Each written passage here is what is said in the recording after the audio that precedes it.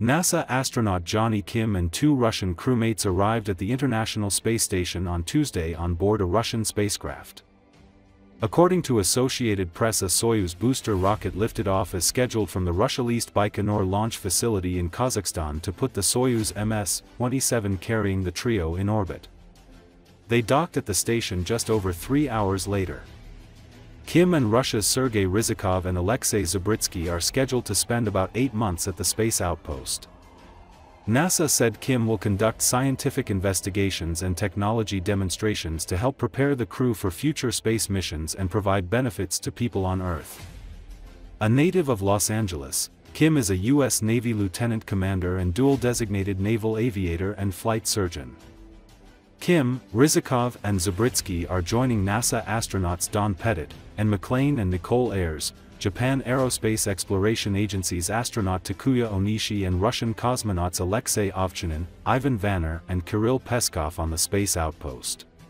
A smooth launch and a flawless docking to the complex. Again, hatch opening occurring at 6:28 a.m. Central Time, 7:28 a.m. Eastern Time. Congratulatory calls from the balcony in the Russian Mission Control Center before handing it off to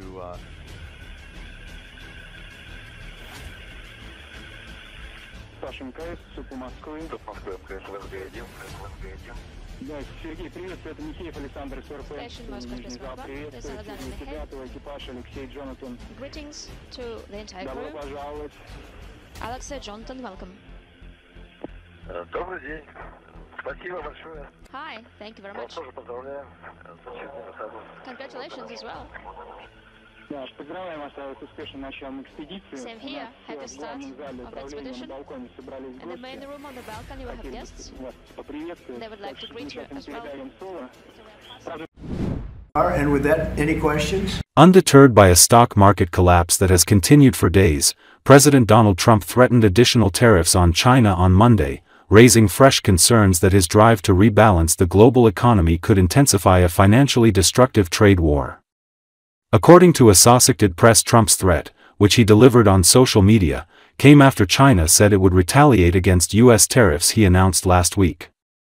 If China does not withdraw its 34% increase above their already long-term trading abuses by tomorrow, April 8, 2025, the United States will impose additional tariffs on China of 50%, effective April 9, he wrote on Truth Social.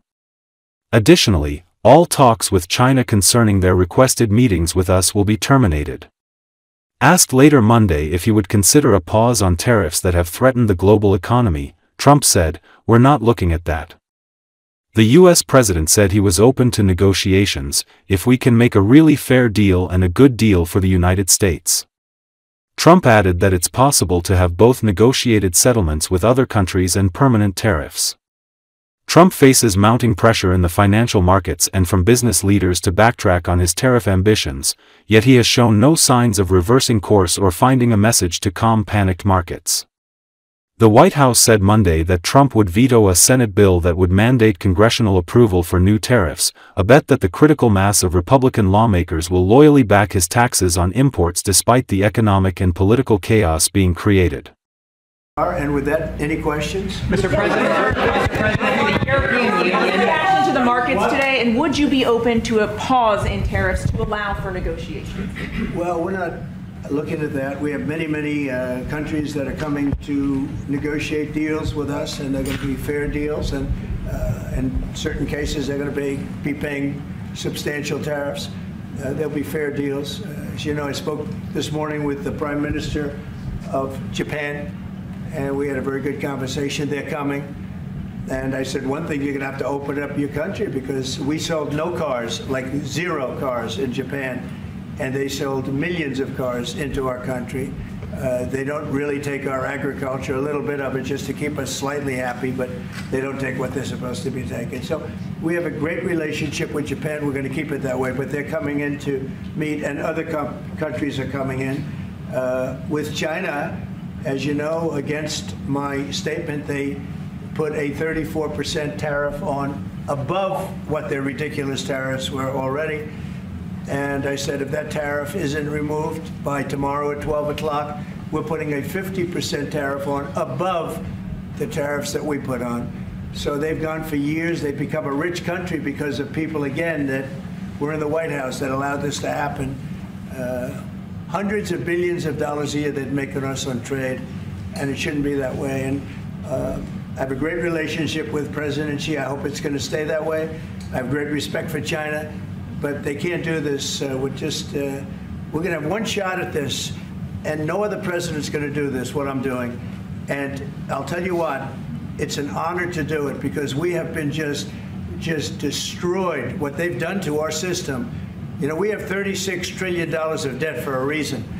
And the reason is that people allowed it to get that way. So we'll be talking to China. We'll be talking to a lot of different countries. And I think, you know, if we can make a really fair deal and a good deal for the United States, not a good deal for others. This is America first. It's now America first. And we didn't put America first. We put America last. The people that were in the Oval Office put America last, and we're not going to stand for it. Yeah. Mr. President, who's going to represent the U.S. in the talks with Iran?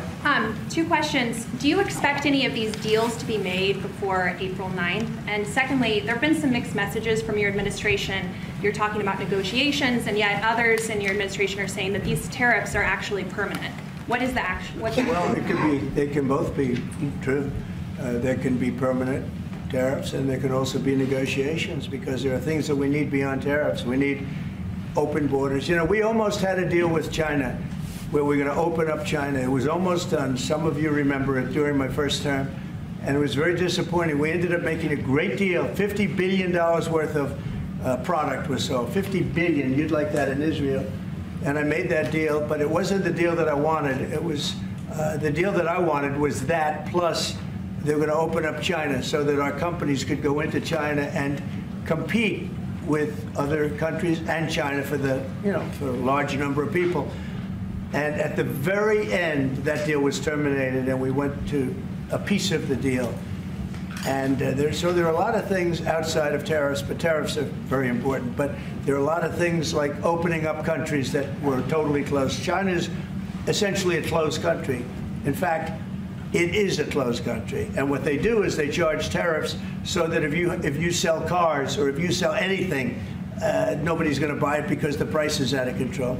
But that's true with a lot of other countries also. So we're going to get fair deals and good deals with every country. And if we don't, we're going to have nothing to do with them. They're not going to be allowed to participate in the United States.